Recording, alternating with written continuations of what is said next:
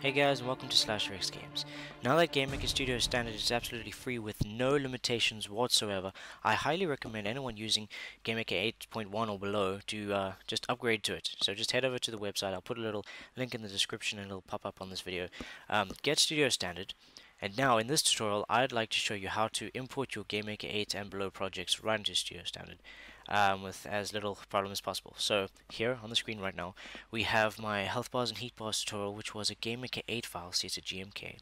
What I'm going to do is I'm going to import this right into Studio, and we're going to see what happens. So here we go. We've got the tabs here at the top. Open, new import. So we go to import. We locate the folder with that GameMaker 8 file. So those health bars over there.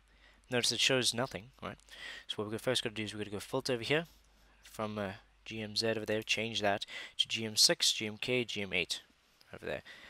Also, you've got all these other little options here, depending on what the file type is. So here we go, GM6 is to GMK from GameMaker 8. Click that. Also, choose the directory where you want to output the studio file and the new name. So studio, just like that. And it's as simple as clicking import. You will get this big warning message saying that you're importing from an old version to a new version, and there's a whole lot of things that have changed, so you have to be aware of that. So yeah, click OK. It'll now go into see it's created the Studio GMX folder, and there, just like that, we have it in Studio. Now there have been an enormous amount of functions that have been removed and added and whatnot. So if you go over to oh wow, this is a crazy long address. I'll put that in the description too.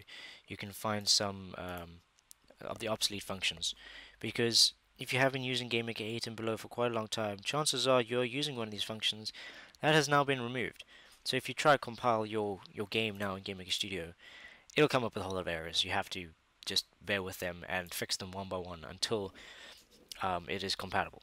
And just like that, you'll have your GameMaker 8 or below project in Studio, and you'll have all the cross-platform support you could have ever wanted, and more. So that's really great. So I do recommend you go check out this obsolete functions page, all these different things. I mean, if you're using the mplay functions for some strange reason, you gotta know that those are no longer available. Also, sound functions changed.